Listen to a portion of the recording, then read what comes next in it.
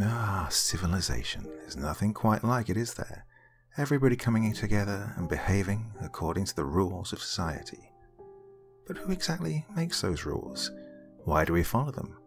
Is it just blind allegiance to the norm? Or are we making a conscious decision to do things for the best of everybody around us? Quite an interesting question, isn't it? One posed by tonight's story, a classic from NOSLEEP that I'm delighted to be able to read for you tonight. Well, my dear friends, it's once again time to sit back and relax with your favorite drink and listen.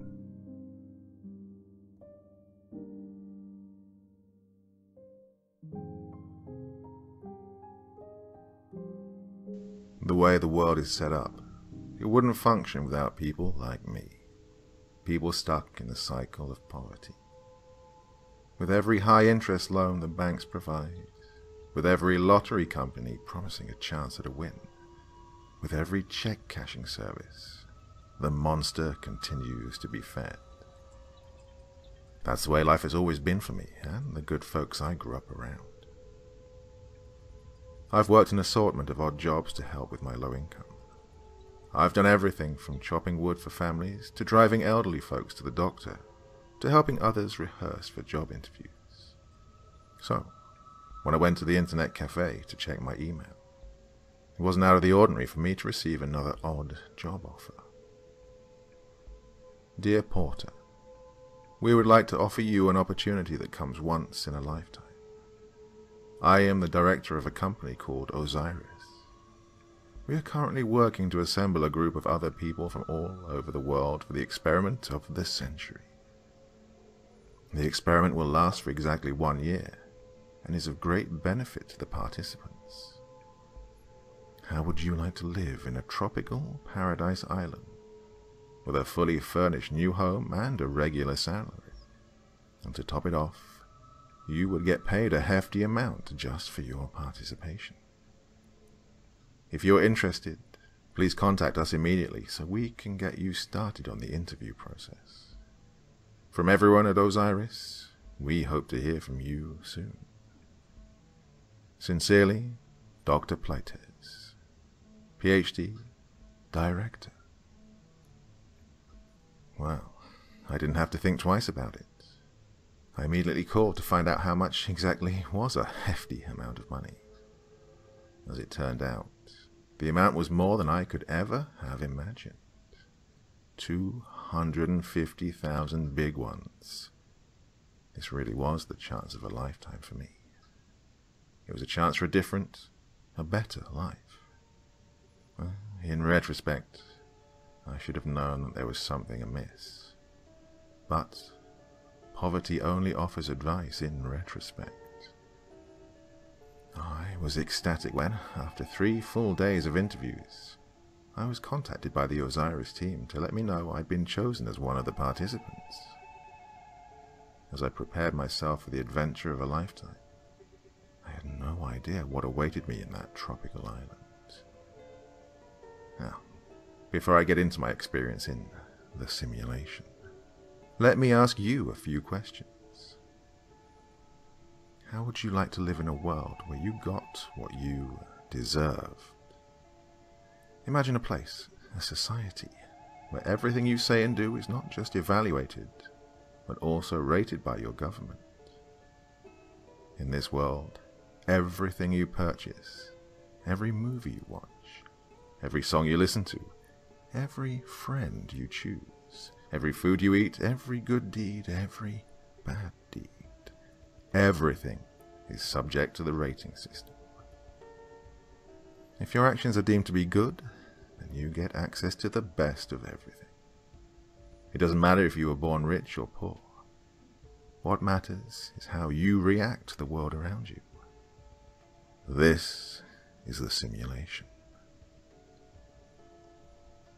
Before I knew it, I was sitting on a chair under palm trees, in front of a stage that had a beautiful, pristine beach as a backdrop. Oh, is this real life? I wondered, as I enjoyed the light breeze of the ocean, the colors of the sunset and a pina colada in my hand. A woman in a white coat took the stage. Positive reinforcement. She paused, positive reinforcement and operant conditioning. That is why we are here. For a long time, humans believed that the only way to get things done was by scolding, screaming, fighting, war. But after thousands of years of evolution, we have found that, in fact, the opposite is true. Rewarding has proven to be far more successful in societies than punishment. Today, you join us to prove that this can be done with society as a whole. Let me introduce you to my co-worker, my friend and my apprentice, Dr. Playtest. He will explain to you a little more about the world we have created here at the simulation. A round of applause welcomed a rather attractive man in his mid-40s, with thick, black-rimmed glasses, also sporting a white coat. Hi, everyone. Thank you for being here with us today. Without you, there would be no simulation. So, on behalf of everyone at Osiris, I thank you. First and foremost, I would like to explain to you in layman's terms what the simulation encompasses. The governments of 8 countries have funded this experimental simulation. They want to know how beneficial it will be to implement a similar system into their societies in the imminent future. Over the next year, you will participate in a simulation of a social credit system. Every action you take will be monitored by Osiris, our highly advanced computer system, and then rated.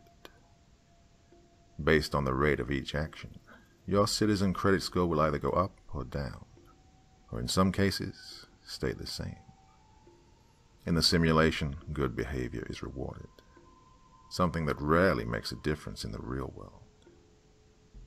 As an incentive, your good behavior will unlock more opportunities, more amenities, more access to the best we have to offer here on the island. We want to reward you for being a good standing member of society. The wrist devices we have given you will help us to better monitor your habits, as well as allow you to keep count of your citizen credit score. Oh, I would also like to introduce you to a group of women and men who will be helping out Osiris to keep order in the simulation. They are the official Osiris Security Guard, or OSG. A group of guards dressed in black entered the stage in formation. We clapped, not ever knowing what these men were really there for. They're here to not only enforce the laws of the simulation, but also to protect all the resident participations of Osiris. Think of them as your very own police force, a friendly police force. They are also here to enforce one of our most important rules. While you are a participant in the simulation, you cannot speak about your real life outside of the simulation. If you break those rules, you will be ejected from the simulation without pay. Now, with all this said, you may now turn to your wrist device, and I would like to officially welcome you into the Osiris simulation. Be good, be kind, and all will be aligned. And with those words, we all began our year in the simulation. You know those Saturday mornings in spring, when you wake up and you can finally feel the warmth of the sun through your window? Those first hints of summer are finally here. The weekend is just getting started. Your bills are all paid. You've got a little extra cash that you can spend on a good meal and a movie. Life is good. Well, that's what every morning felt like that first month in the simulation. Everything was just perfect. They were right about many things. Good behavior was a great incentive. In the real world, I would never have managed to receive so many promotions in such a short span of time. By the end of the second month, I had gone from working as the manager at the local coffee shop to an assistant at the Osiris Central Office. I managed to do all this solely based on my good behavior. I was very impressed with how the system functioned. I have to say, however, I did find some oddities in the simulation. For example, days seemed longer. There were no clocks allowed anywhere. Instead, we kept track of the day using our wrist devices. There was a wake-up alarm. There was an alarm for breakfast. One for work, one for lunch. And, well, you get the drift. So, throughout my time here, I never really knew what time it was. That being said, days felt very long. Not in a bad way. To be honest, the first couple of weeks, I wanted time to go slow because I was enjoying everything. Life had never been this good to me. Poverty was long gone, and I dreaded the idea of going back to it. Another thing I found different was the food. Everything tasted so much better than anything I'd ever had before. After weeks of wonderful surprises in my taste buds, my conclusion was that poverty had not allowed me to taste the better things in life. Aside from those two small details that only slightly bothered me, life was swell. But, as I'm sure you already know by now, perfect doesn't last forever. One day, while working at the office, a young man came in looking a bit disheveled. This was not a common occurrence in a place where everything was as pristine as the water that surrounded it. "Hi, welcome to the Osiris Central Office. How may I be of service to you today?" I asked the man. "I'm here because I feel that the local coffee shop is not providing fresh coffee," he said, handing me some papers. "Here's my official complaint. I was told I had to give an official complaint." "Oh, okay. Well, these complaints are normally filed through the clerk's office next door," I said, handing him back his papers. He pushed them away and said, "Can you please just take 1 second to look at my complaint?" I examined his face. He looked worried, an emotion that rarely existed in the simulation. I agreed that a quick look at the papers wouldn't hurt. It was a complaint about the coffee tasting bitter. Nothing out of the ordinary.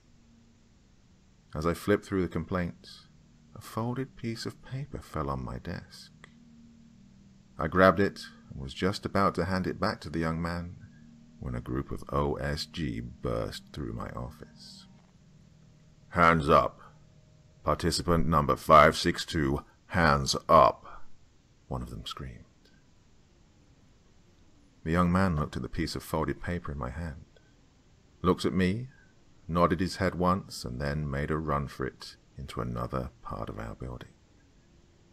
One of the OSG men approached me and asked me to hand him the stack of papers that the young man had given me. After I handed over the complaint, the OSG officer evacuated the building. As we stood outside, waiting for the OSG to come out with the young man apprehended, we were suddenly met with a horrifying surprise. We watched as the young man jumped from a 5th-floor window, landing in a splatter of human chunks and juices in front of us. I'd never seen a human skull crack before. It was the most petrifying sound. I can still hear the thing cracking like a coconut on the pavement. As I stood there in shock and terror, I remembered what was tucked inside my fist. The folded piece of paper the young man had given me. Out of instinct, I immediately opened it. I felt my heart in my throat as I read the note. In handwritten letters, it said the following: "This is not a simulation. You have been here for 4 years." As much as mankind seeks a society free from all the pain and suffering that comes from disorder and violence, the seed that leads us to all of this will always be there. So, if one day someone creates an algorithm to weed out only the best that humans have to offer, do be wary. the seed of disorder and violence will eventually filter in. It will grow and flourish, and the algorithm will inevitably fail. It will always end this way, and that's because we are the seed, and there is no escape from the seeds of mankind. Osiris believed that it could fabricate trustworthy, reliable, happy humans using positive reinforcement and a social credit system. The researchers at Osiris believed that they could sell this concept to some of the most advanced nations on Earth.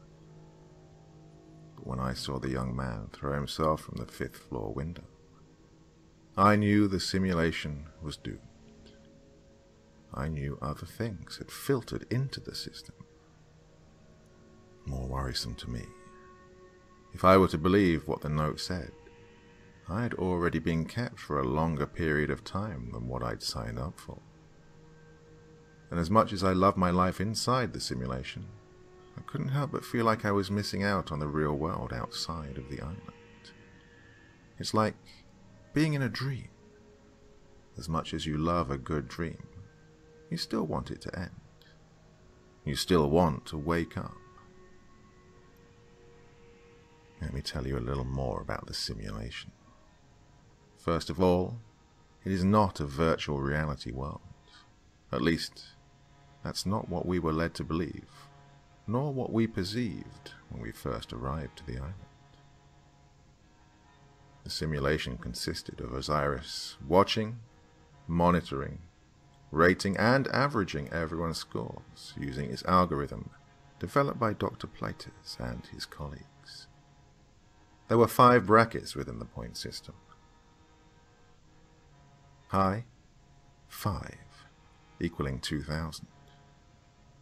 Medium, 4, equaling 1,500.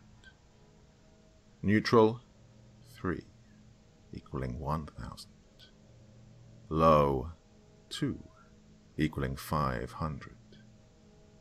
Danger zone, 1, equaling 499 and under. Note, anything below a score of 0 required an immediate trip to the Osiris clinic. When we all started out, we were each given 1,000 points, which made everyone neutral, 3. From there, it was up to us to either increase or decrease the average as the scores were rated against each other. This meant that the score to reach a certain bracket was constantly changing. As time went on, all of the bracket minimums increased. On a regular day, my points would be distributed like this.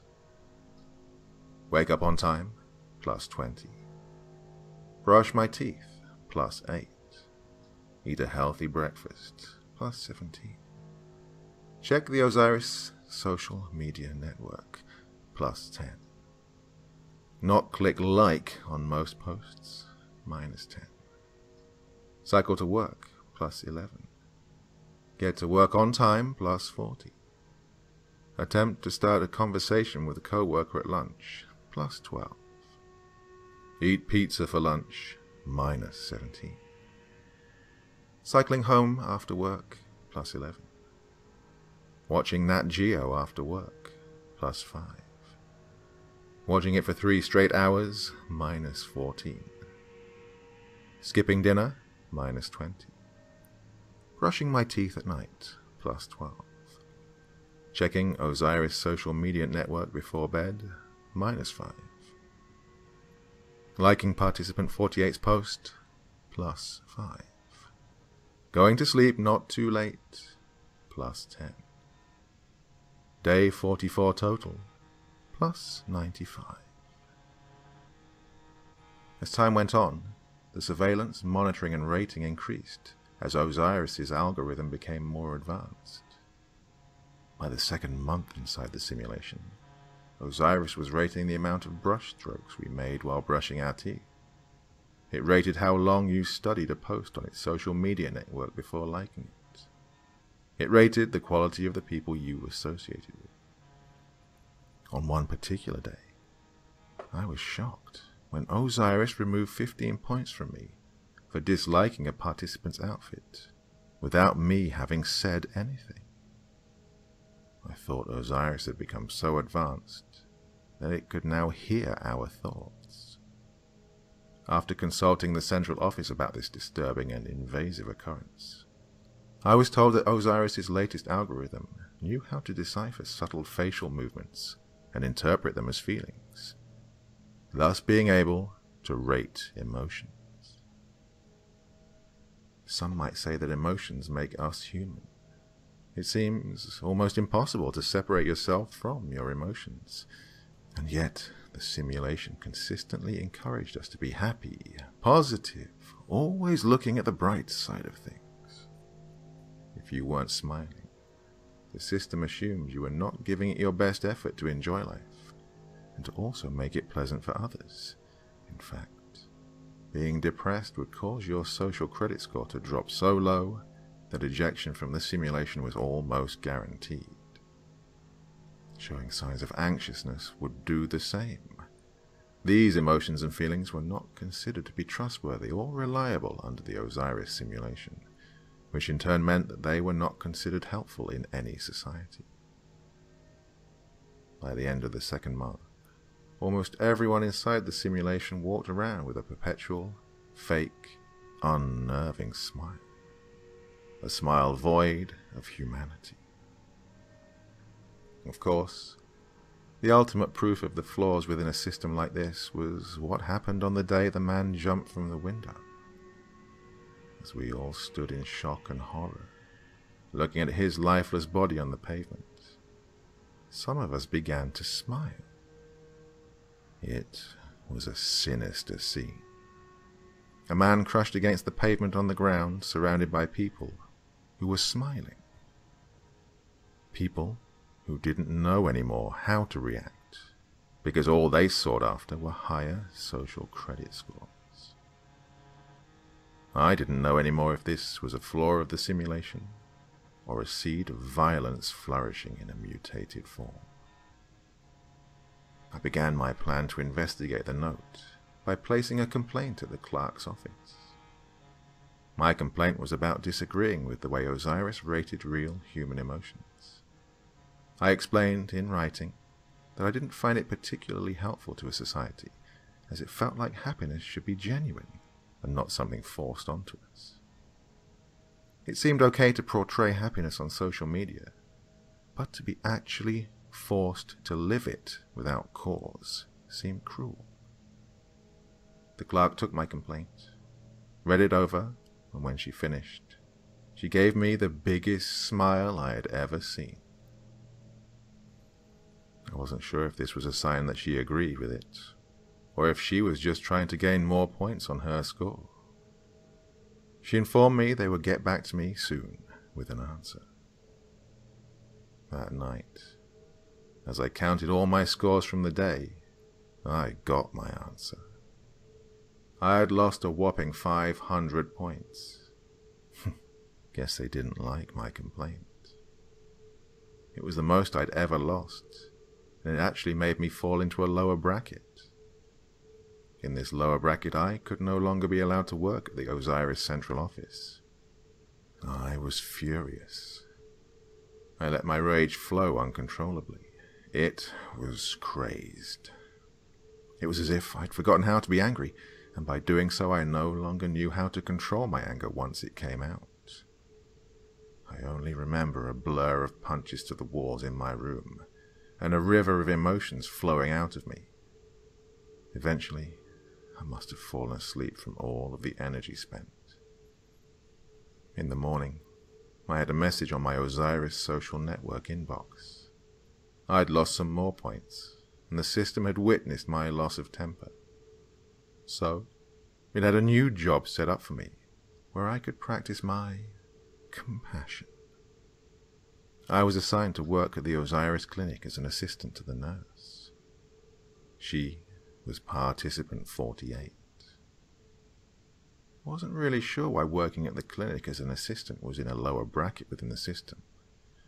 Well, until I worked my first shift there. I had to clean up vomit. I had to clean up blood. I had to listen to people excessively cry from pain. It seemed I wasn't the only one who had forgotten how to control any emotion after spending weeks smiling and being happy. I had to enter information meticulously into the computer so that Osiris could give the nurse the correct instructions for the patient. But the worst part of working at the clinic was taking care of patients who had clearly entered some form of psychosis. They spoke about the things they were seeing, things that couldn't have been real, horrifying things that just couldn't exist. They came in looking disheveled, paranoid and anxious. It made me think of the young man who gave me the note. I wanted to believe that this was an effect of the stress caused by being constantly watched and monitored, but something told me otherwise. Whenever these types of patients came in, Osiris prescribed a medication called Dumox. Once the patient took the pill, they mostly calmed down and returned to their regular life inside the simulation. Something I did notice was that all the patients suffering from these bizarre and disturbing visions were participants with extremely low scores. After getting accustomed to the flow of things at the clinic, I decided it was time to start back up my investigation that I'd placed on the back burner. I was in charge of typing down all of the medical history of the patients into Osiris. As I asked the questions, I would add my own questions to the list. Do you ever have a hard time telling what time it is? How long do you believe you've been here for? Does it ever feel like you've been here for longer than you think? Each time I asked these questions, Osiris would deduct points from my social credit score.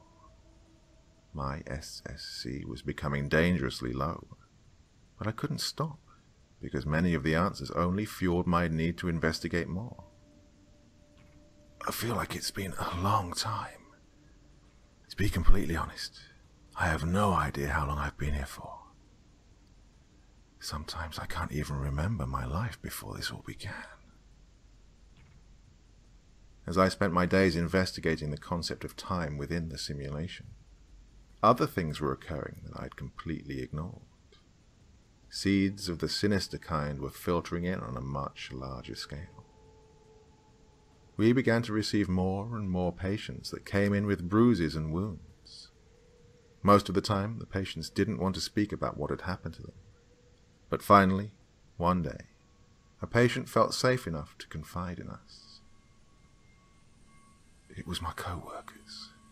I'm a pretty lazy person when it comes to healthy eating, and the sugary and fatty foods here, they're so good I haven't been able to help myself. My score has suffered. So, my co-workers have been shunning me for some time now, and the simulation has been increasing their scores each time they shun me. Last week, my co-workers started to do weird things. He paused. His hands were shaking. They started to hide my food at lunch. The simulation gave them points for that because they were said to be helping me to lose weight and to be better. But I felt humiliated and horrible. They did it again this week, so I went to confront one of them. As I told her that it wasn't right what they were doing, one of them punched me in the back, and then another one, and then one more. I could hear their wrist devices going off, earning more points with each punch or kick that they delivered. And they were all smiling. The system thought they were defending her, so they all earned points. The patient burst into tears. I checked his score, and his score was actively going down as he recounted his horrible experience. Why don't you just leave the simulation? I asked. I've tried, but I don't know how. This was news to me. I was under the impression that it was easy to leave. It worried me, but I tried not to read too much into it. We felt awful for him and began to treat him immediately. After attending to his wounds, Osiris prescribed him Dumox. By the time he left the clinic, he had a small grin forming on his face. We never saw him again. As time went on, participants were becoming more thirsty for points, provoking the system to evolve each time. They were becoming violent. An upper class of oppressors with large grins on their faces began to emerge. The simulation was encouraging them and rewarding them with more points, making them more powerful within the system. It started to look like the real world, except it was worse on every level. Everyone was your competition. The day you are rewarded by a society for being cruel, for being an oppressor, for treating others like you own them, that is the day the society is doomed to fail. One day, the seed that always sprouts arrived at our door. Someone had received 1,000 points for killing a woman who was planning to secretly leave the simulation. I had to clean her up. This was the second dead body I had come across while at the simulation. I had to smile while doing it, but as I wiped the blood from her nails, I couldn't take it anymore. I walked out of the clinic and ran to the central office.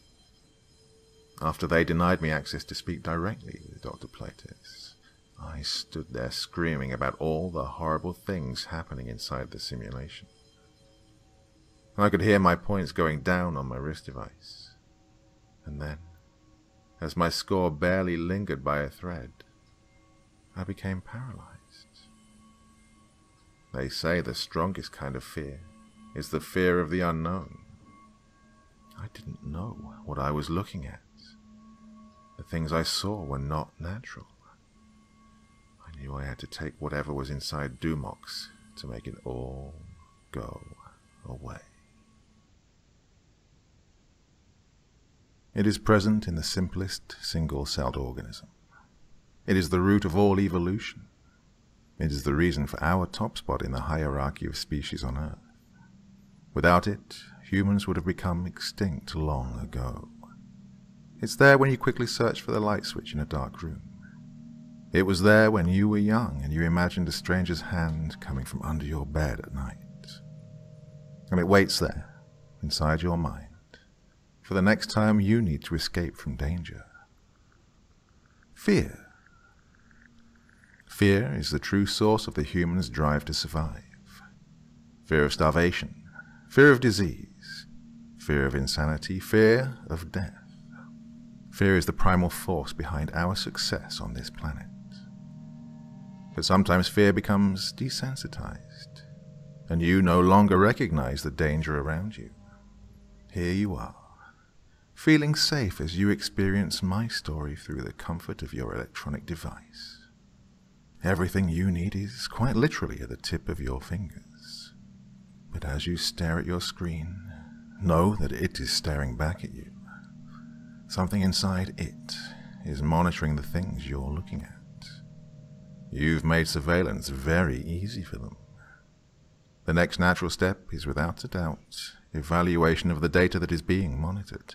And then, one day, full-scope surveillance will have become a way of life. Rating humans will be ubiquitous, and you will have thought it was all to keep you in a safe society.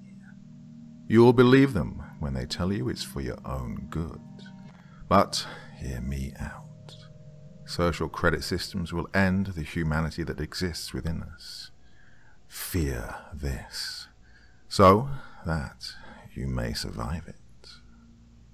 As much as any government of the world would love to have you believe otherwise, all social credit systems will work with fear, because humans respond to it. It's embedded in our genes. In the simulation, we quickly learned to have many, many fears. Fear of not being considered trustworthy. Fear of not being viewed as a reliable person.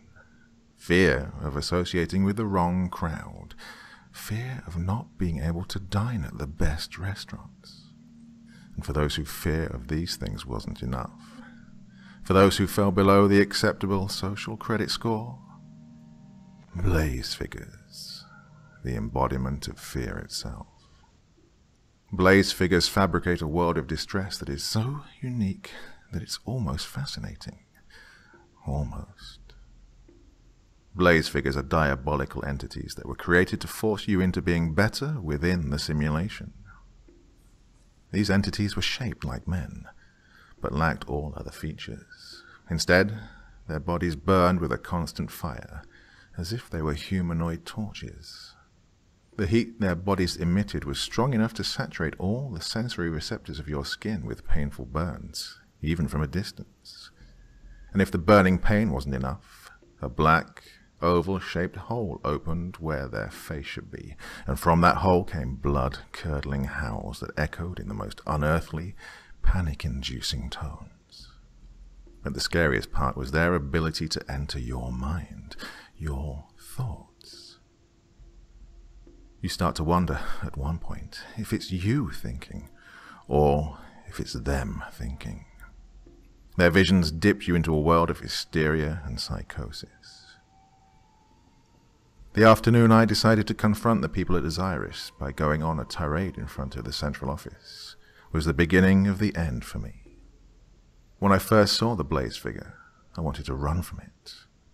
But when I heard it speaking inside my mind, I knew there was no running away. I knew that I had to take the Dumox if I ever wanted to be myself again.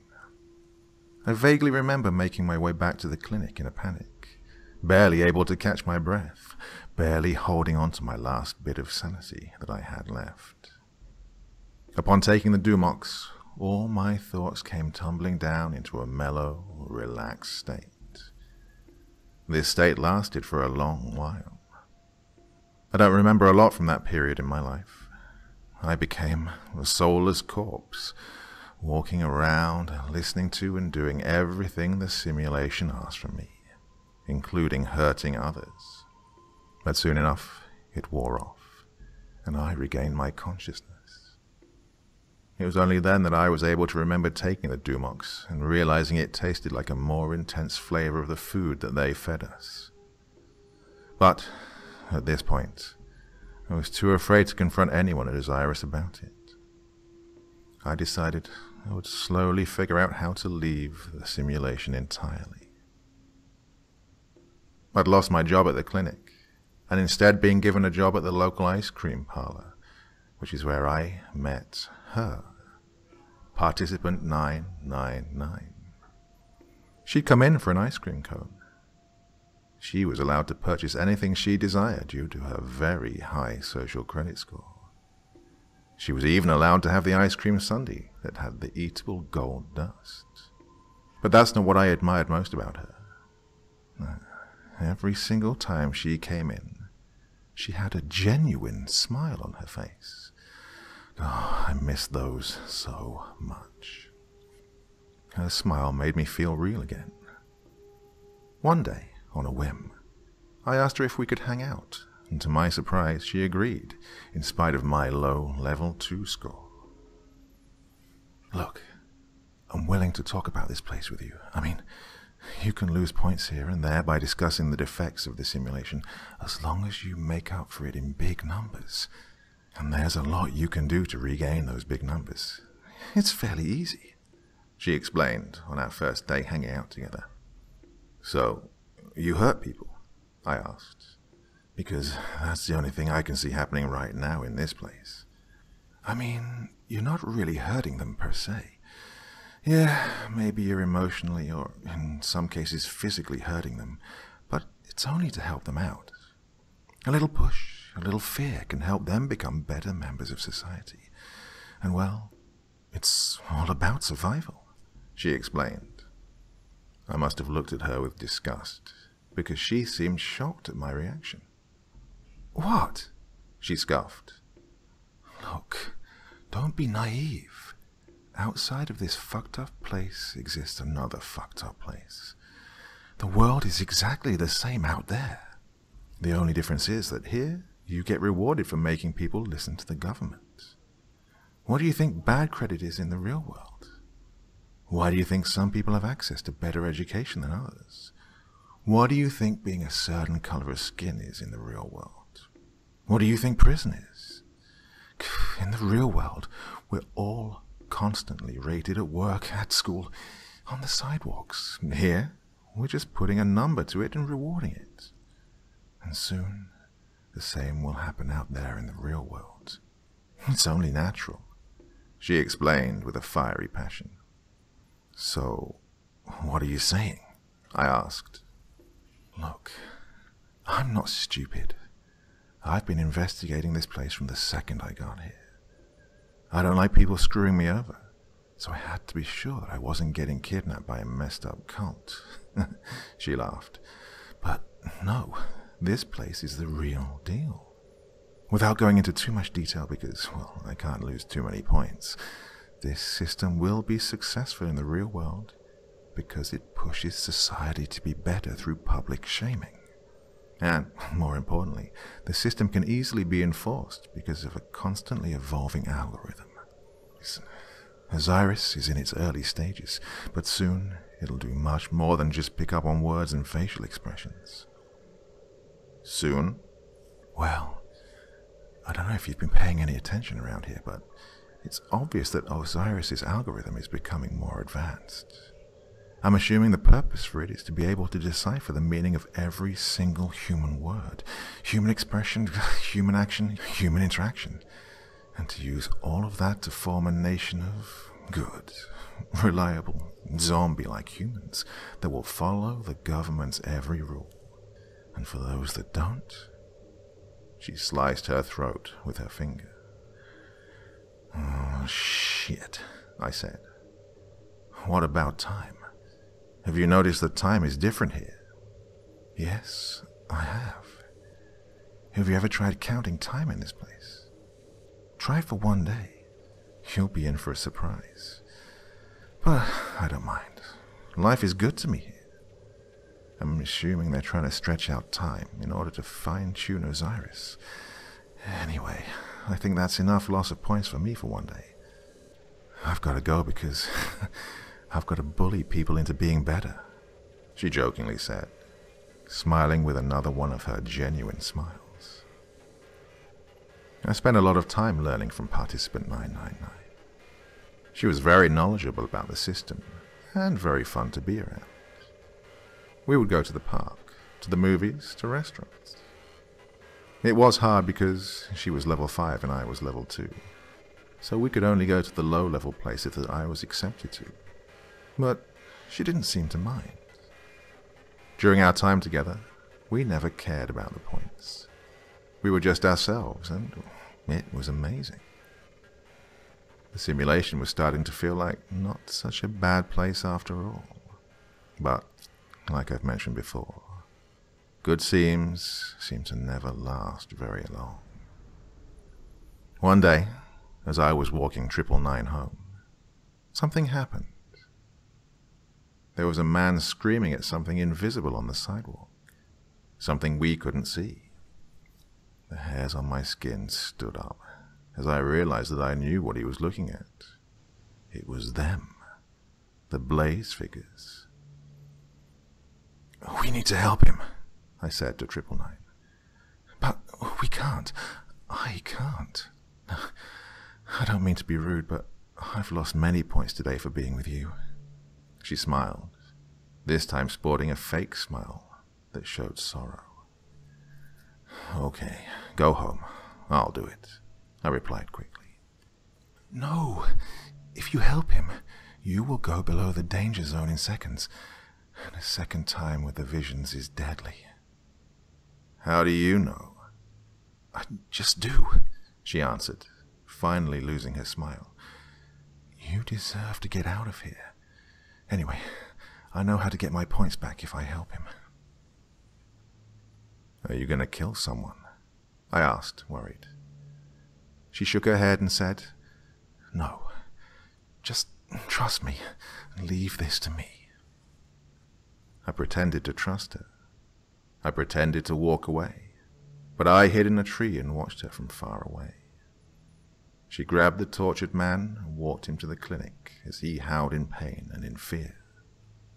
She tried to smile, but could barely keep the muscles of her mouth from falling into a frown. I saw the lingering bit of humanity she still had inside her. I saw her walk into the clinic with him, holding his hand. After 10 minutes, she came back out. She sighed, looking up at the sky. And then, a large smile spread across her face, almost as if she'd purposefully rebooted her mind into getting ready for something else. I followed her home, as I wanted to stop her from doing something she would regret someday.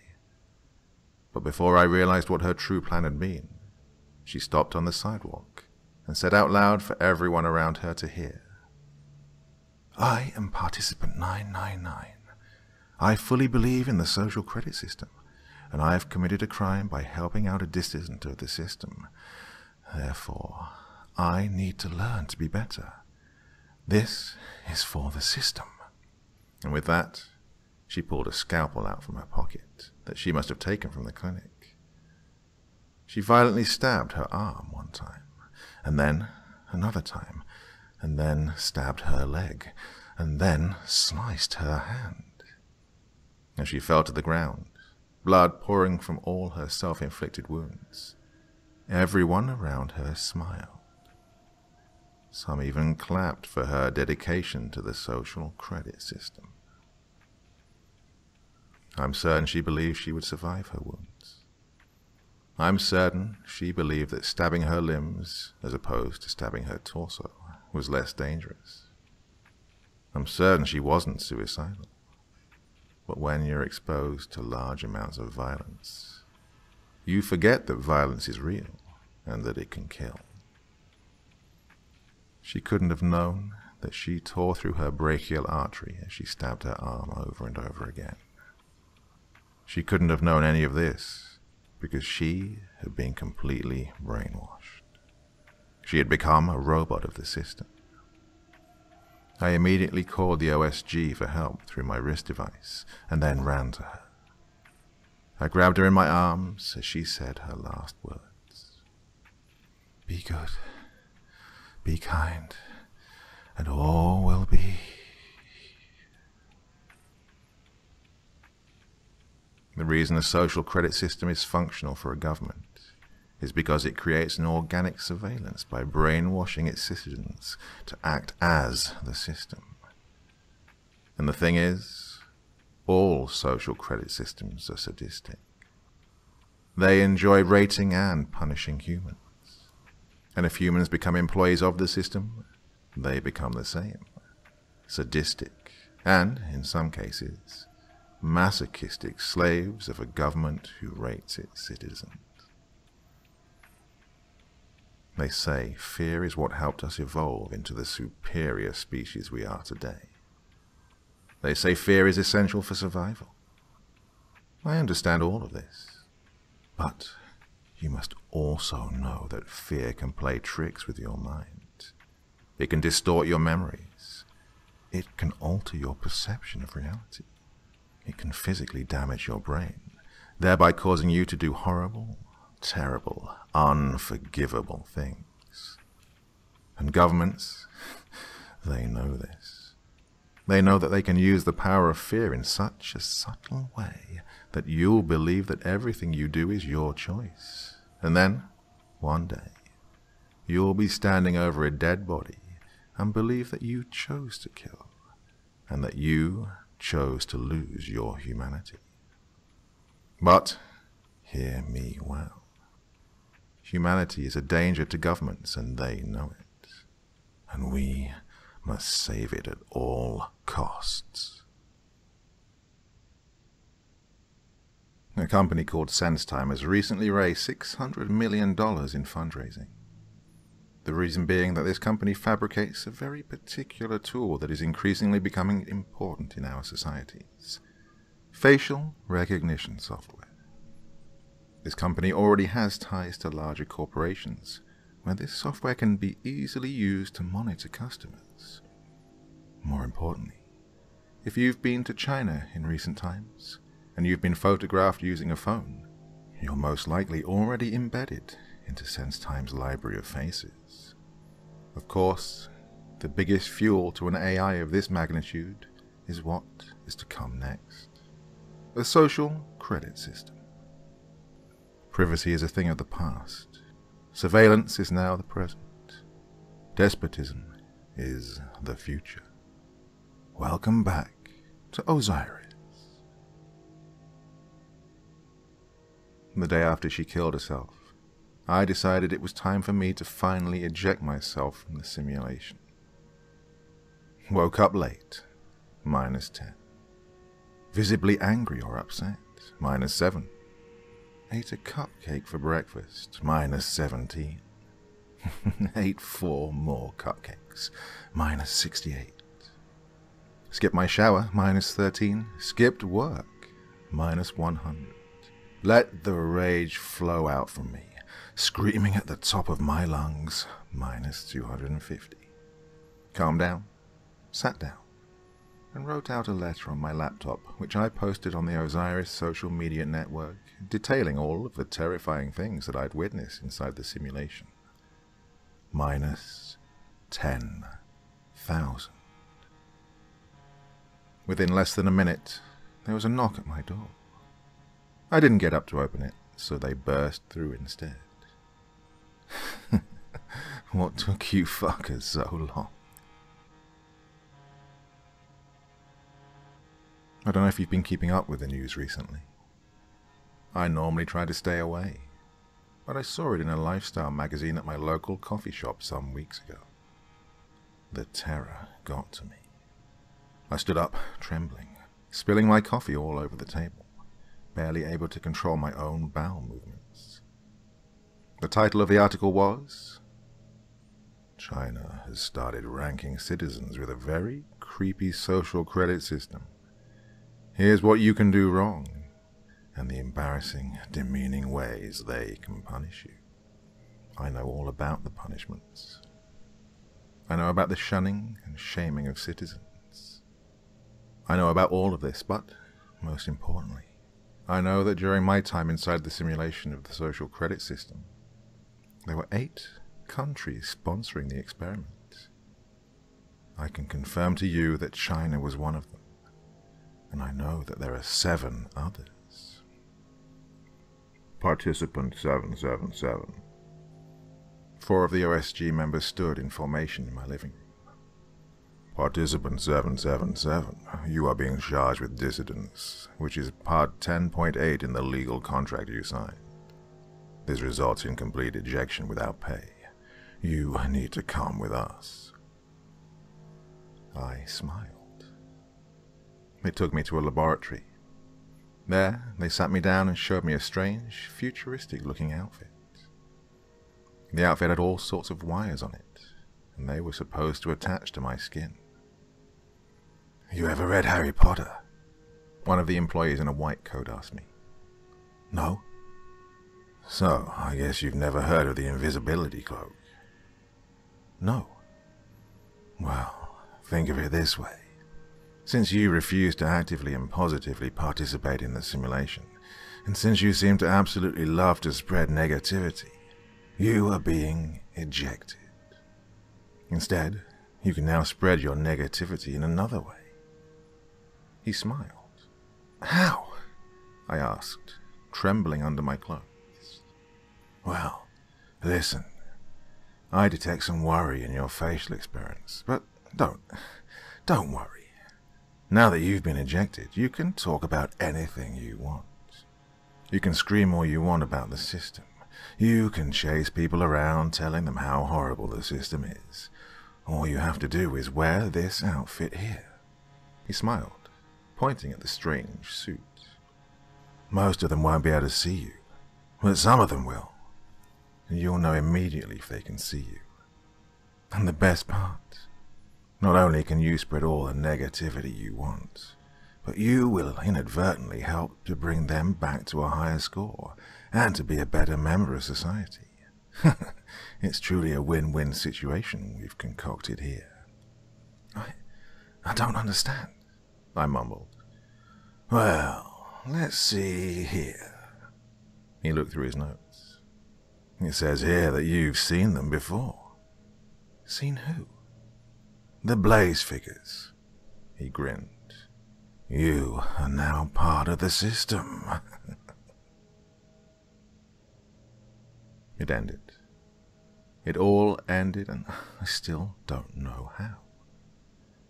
I only remember slowly and reluctantly getting into the suit with all the wires, and then everything went dark. Even today, I still don't know if I did participate as a Blaze figure inside the simulation or not. I have no recollection of it, but perhaps that was the point. When I woke up again, I'd been handcuffed to the arm of a seat. Looking around me, I came to realize I was on an airplane in the air. There was no one around me. I was alone. "Hello?" I asked out loud, to see if anyone would come out from somewhere.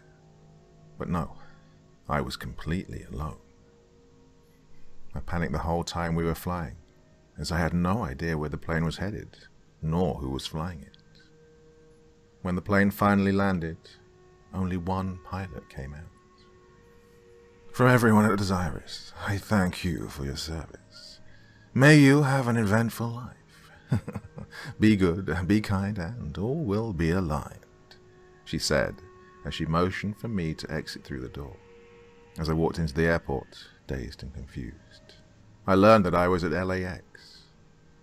I felt something in my pocket and reached down to see what was tucked inside of it. Inside, I found a brand new wallet with some cash, my ID, a bank card, and an envelope with Participant 777 typed on it.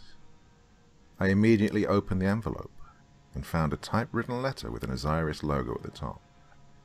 It read as follows: "Dear Porter, we'd like to take the time to thank you for your time within the Osiris simulation.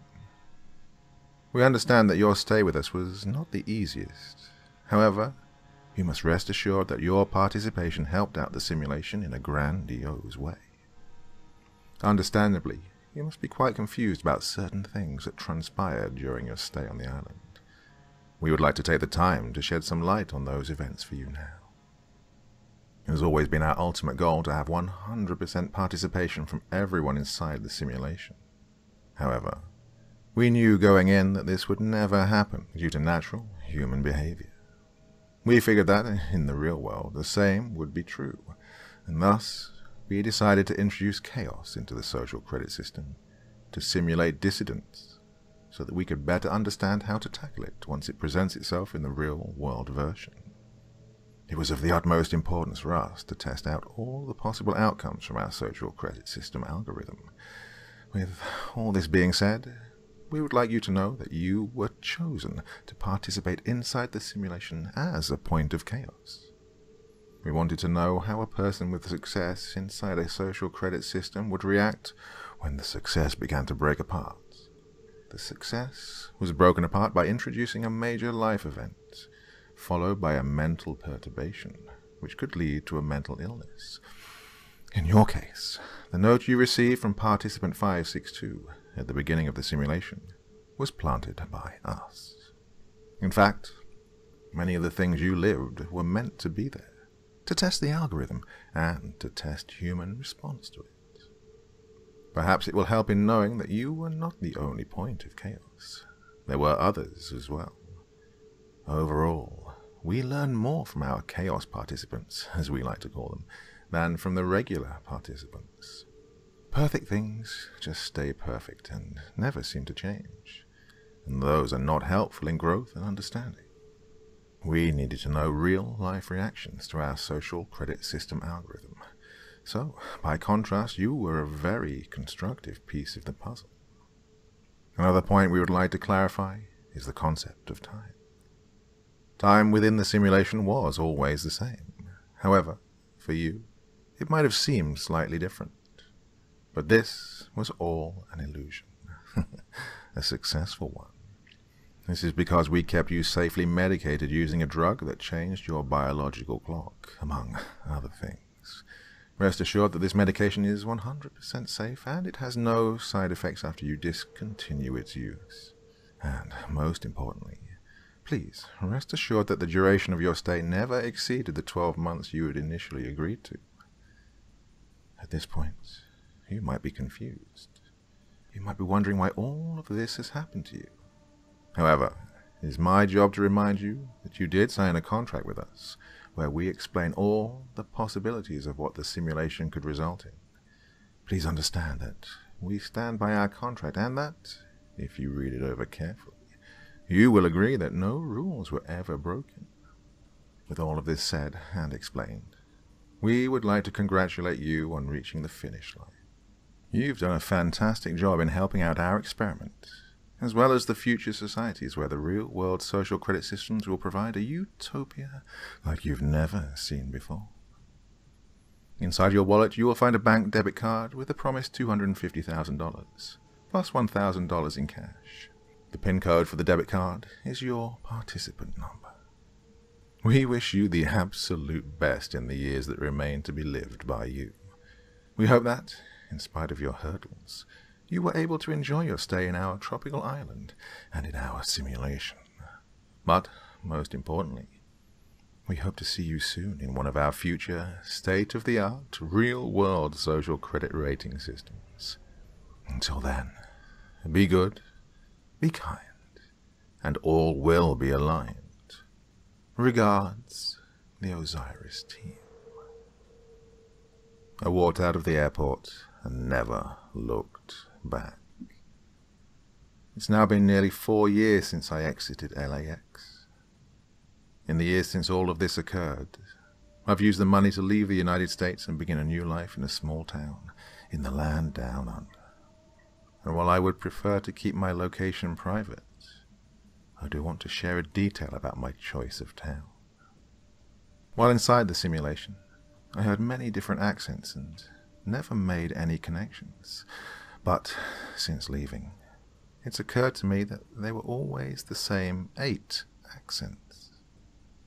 This number coincides with the number that we were given as the amount of countries sponsoring the social credit system simulation. One of the accents was Asian. I know now that it must have been a Mandarin accent or perhaps Cantonese. Among all the accents I heard, I never heard an Australian accent, which is why I chose to move down here, to stay safely away from any nation that might be thinking of introducing a similar system in the imminent future. The other accents that I believe I heard at Osiris are the following: a British accent, a South African accent, French accent, a Latin American accent. I'm sorry that I can't be more certain of which Latin American country that it might have come from. A Russian accent, although there is a slight chance it might be from one of the neighboring countries as well. An Arabic accent, once again, I'm sorry for my incertitude of the country of origin, and an American accent. That's all of the information I currently have. I've tried to find out more about Osiris, but nothing seems to ever come up anywhere. I even hired a private investigator at one point. I tried to find the source of the money in my bank account. I tried to find the location of the tropical island. I tried to find anyone who might have participated without drawing too much attention to myself, but everything I tried was met with failure. I even searched for my friend, Participant 999. My only hope is that she was also part of the planted chaos, and that she is alive and well somewhere. I hate to think anything otherwise. There was no proof that any of this happened to me. It really got to me that as much as I searched, I couldn't find anything on it. I was even starting to believe at one point that maybe this was still all part of the simulation, that I was still there. This was all an illusion of some sort. It wasn't until I saw that article in the magazine that I snapped back to reality. I know that the simulation was real. I can still feel the warmth of the island on my skin. I can see the faint wrinkles of my laugh line from all the smiling. And I still have some of the money left over in a savings account.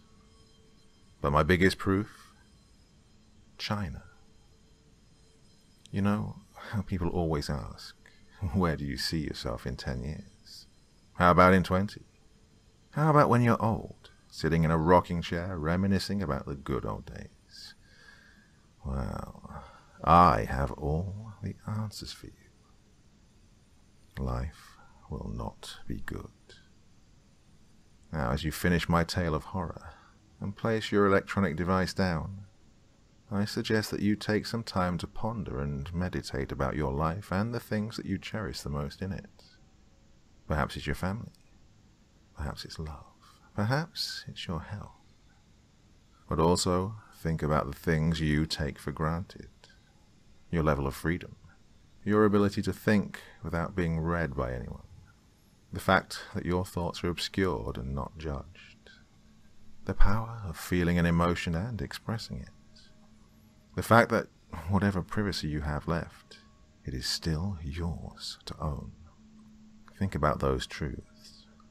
Think about how much we take them for granted, even if they are limited for some of us.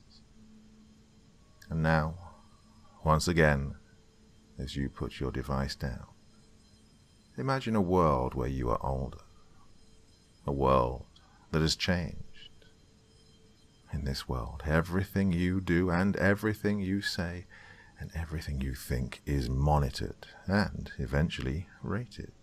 You will become a number. Will you feel safe loving the things that you love today? Will you feel like yourself if your taste must change to meet the expectations of a point system?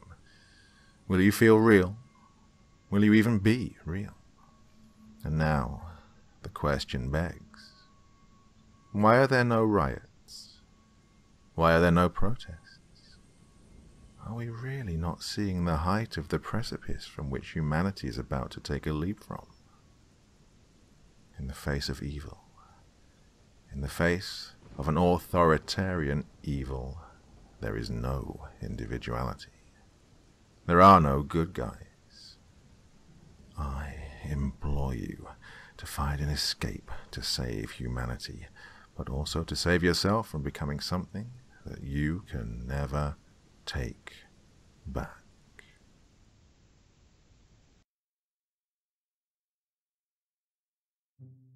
So that one escalated quite quickly, didn't it? Oh my god, everything was going so nicely until it wasn't. What do you think would happen if we had social credit? I know things like that are happening in some parts of the world. Does it frighten you? Does it excite you? How do you think you get along in such a situation? Bit worried myself, to be honest. Not sure I could behave how everybody wanted me to. Well, you never quite know, do you? Well, my dear friends, that is it for another evening. You might have noticed that that's one I've done before. I had to remaster it because, well, somebody put a claim in for the music that I composed myself and said it was theirs. Naughty, naughty, I know, but what can you do? So, decided to remaster it, do the vocals a bit better, and make sure that nobody messes with my music. Anyway, that's enough for me for one evening. I will be back again with you all very, very soon. Until then, sweet dreams and bye-bye.